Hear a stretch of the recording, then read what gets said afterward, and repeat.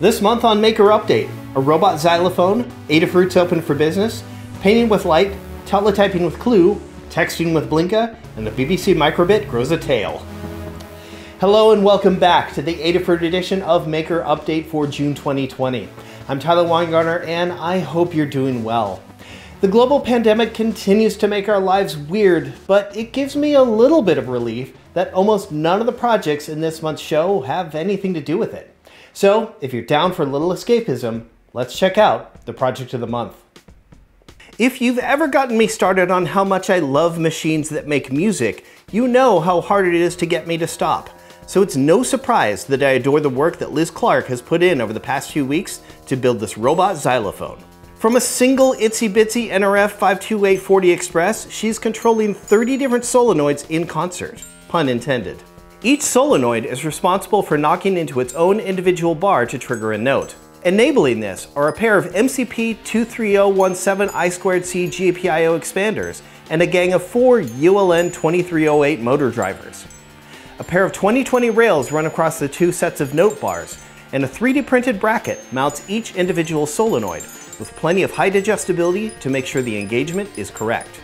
While it would be possible to compose and execute music entirely in code, the Itsy Bitsy allows the xylophone to function as a MIDI instrument, so the music composition can happen in any digital audio workstation or DAW. What's more, the NRF 52840 chip allows the instrument to play wirelessly over Bluetooth Low Energy. This is an impressive project on a number of different levels. Liz's project write-up includes code, 3D printed files, wiring guides, circuit schematics, tips for hooking it up to your MIDI software, and a demo video showing the xylophone in action. Even if you don't plan on building anything this elaborate, this is a wonderful guide, both in terms of how to approach a large-scale project, or just how to set up a couple of solenoids that you'd like to knock into stuff based on MIDI triggers. Time for the news, and this is probably the one you've been waiting for. After weeks of shifting their work to produce PPE and life-saving electronics, Adafruit is back to regular business, shipping your orders. They're keeping with health and safety guidelines to keep their employees and their customers safe, and some orders will ship with a higher priority than others. But if you've been patiently waiting for some stuff to come back in stock, you're finally in luck. More projects. John Park turned the Adafruit Clue into a tool to translate text messages over Bluetooth Low Energy into the 5-bit Bodo code understood by Teletype machines. Teletype machines are used by the deaf and hard of hearing to send text messages over regular acoustic phone lines. Usually they consist of a keyboard, a small single-line display, and an acoustic coupler for the phone handset. There's a really cool history of DIY Teletype machines that there isn't time to get into here, but in the meantime, it's cool to see the same spirit living on, even if it's just sending messages that will drive your dog crazy. Phil Burgess has also taken Clue to build this light painting stick. The idea behind light painting is pretty simple. If you keep a camera shutter open in a dark room, any light source will be captured as an unbroken line as it moves through space. What this project does is use a whole lot of lights in an array to allow you to display images or patterns in space. The code allows him to program the RGB LEDs using bitmaps, and he's using dot star strips instead of neopixels for their higher polling rate. There's a lot of cool stuff in this project, and the result? Well, they really speak for themselves. Thanks to the Internet of Things, there's no shortage of ways to connect with your at-home devices through your smartphone. Brent Rubell wanted to take a little more control over his data, so he's using an Adafruit FONA to monitor his in-home climate, and he's using SMS messages to manually poll for the data. FONA is a platform that allows devices to communicate over cellular data, SMS, GPS, and more. Even better, they now work with CircuitPython, making code updates a breeze. You would think that all the sensors packed into Clue would be enough for most folks, but that wasn't the case for Adafruit community member Kevin Walters. Using an inductance coil made from enamel wire and a small circuit to protect Clue's GPIO pins, Kevin has built his own DIY metal detector.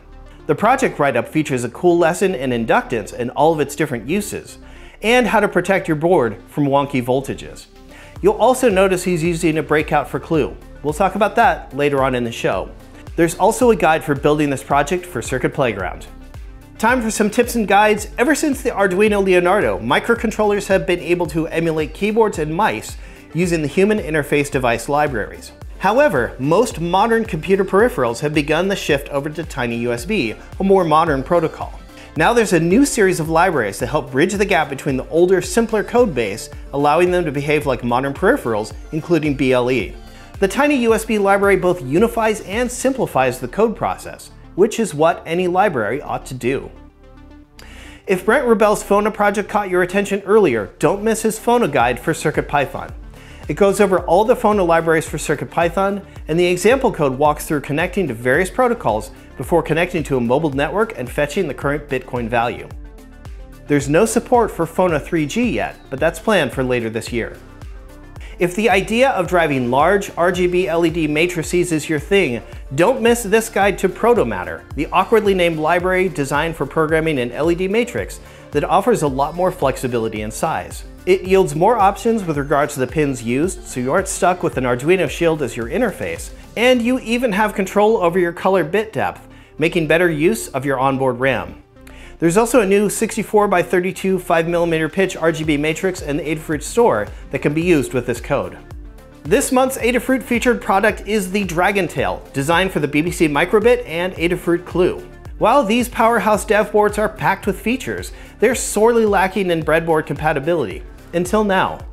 The Dragontail fits over the alligator clip friendly base and extends it with 17 GPIO pins, I2C, 2 ground rails, and 2 3-volt rails. This should really help extend these two boards into tackling bigger and more elaborate projects. And that is going to do it for this month's show. Thank you so much for watching. I don't know about you, but I've been getting a ton of inspiration from all the projects in this month's show. If that's the same for you, give us a thumbs up or tell us about it in the comments. As always, huge thanks to everyone at Adafruit for all the good work they do and for giving this show a home. Take care of yourselves. I'll see you in July.